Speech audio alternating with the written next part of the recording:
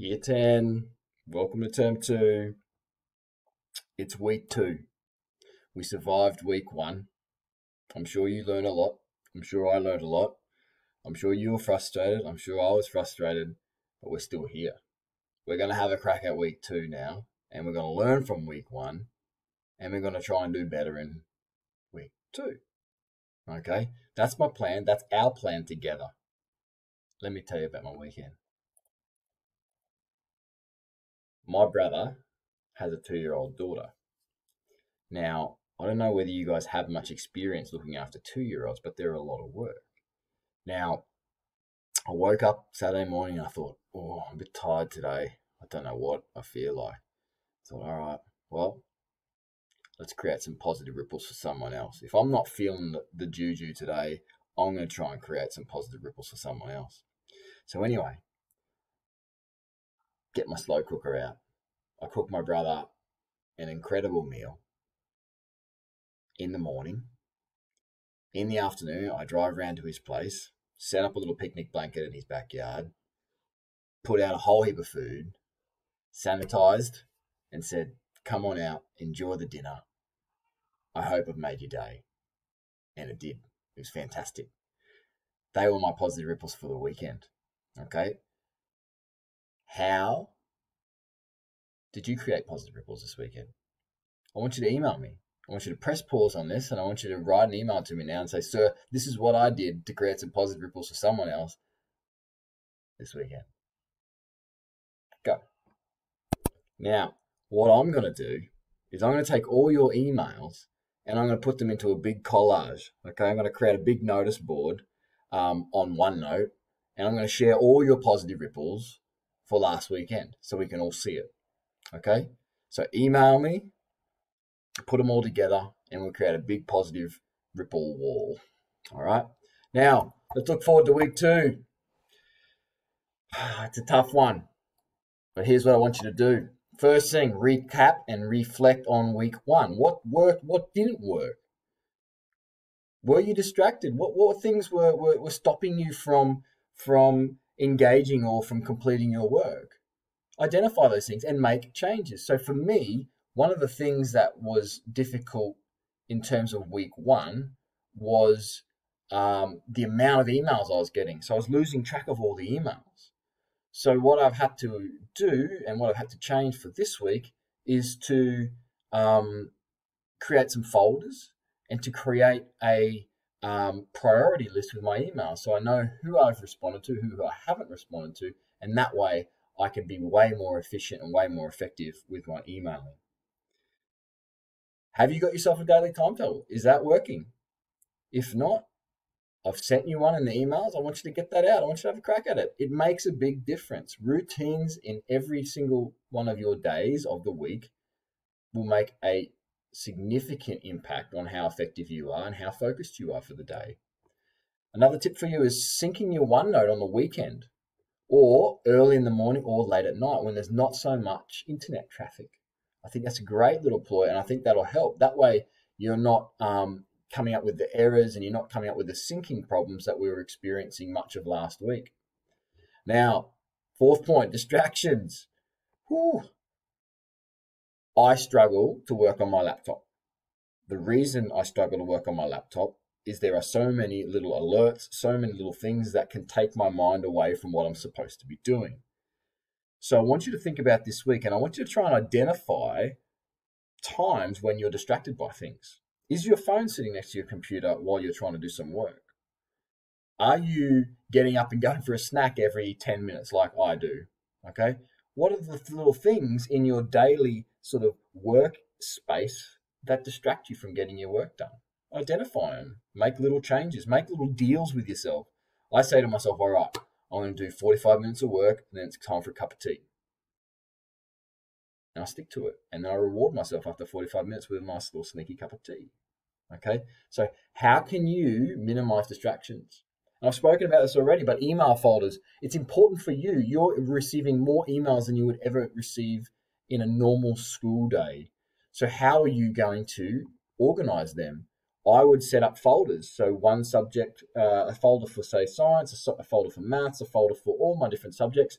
And when emails come in, I read them, and then I put them into those folders for later on when I need to refer to them. Okay, it saves me having to scan through this list of hundreds and hundreds of emails to try and find something that was sent to me earlier in the week. Okay, so email folders are a good one. Now, fun stuff this week. I'm pumped. The Flu Fighters Challenge. Now, if you didn't know this already, it's a bit of a play on words from one of my favorite bands when I was a kid called the Foo Fighters. Okay, so the Flu Fighters Challenge. Every week, a new challenge. It could be a physical thing. It could be an artistic thing. Who knows what's going to come out of this brain every single week.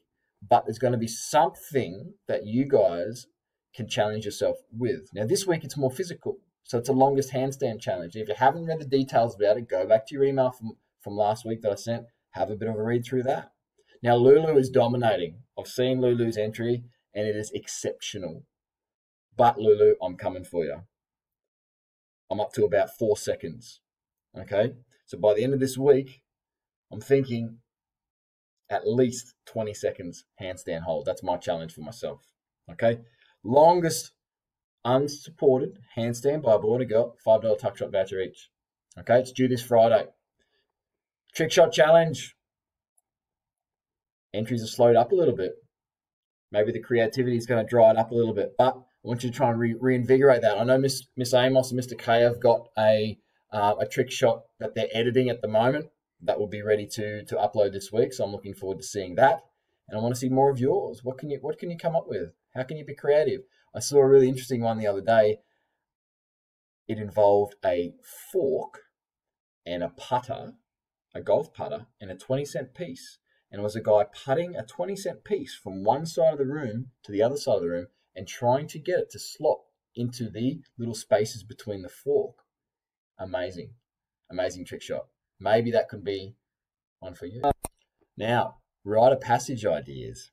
It's a challenging time, but I want to continue with this. I don't want to stop. I want this to be inspiration for you to think outside of the box and to come up with some new, fresh ideas. Now, I've got 3 ideas for you. The first one is a 100-kilometer term. So can you run or can you jog or can you walk 100 kilometers in this term? What I'm going to do is I'm going to set up the OneNote, and what I'm asking you to do is to use a Fitwatch or your mobile phone or something like that. Log your runs, log your walks, okay? And then I want you to post them to our OneNote, which I'm setting up this week, and we can keep track of all of your runs, of all of your exercise, and when you get to 100 kilometers, you pass your rite of passage. I think that's pretty cool. Second idea, I want to create a pen pal system with folks in the nursing homes or maybe cancer kids through Camp Quality. So these people in the nursing home and these people at Camp Quality, they are isolated. They're under really strict isolation conditions. So could we create a little pen pal system where you're writing maybe a letter a fortnight to these people? We set up one person within the nursing home, that's your pen pal, or one person or one of the children within the Camp Quality system, and you write a letter to them once a fortnight. Just tell them about your week. Tell them about all the exciting things you're doing, okay? It would make a massive difference to these people, especially in this time of isolation. So that's an idea for a rite of passage. If you're interested in that, maybe email me and we can look further into it. The final one is, how can we create some fundraising? How can we raise some money?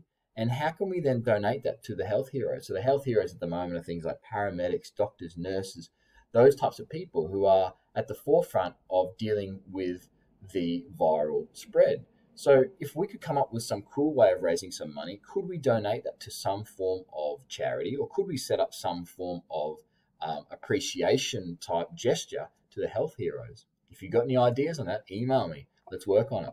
Okay, so rite of passage. I want you to be creative. I want you to email me. I want to talk about it. Okay? All right. I want you to have a fantastic week. I want you to think about week 1. What can you do better for week 2?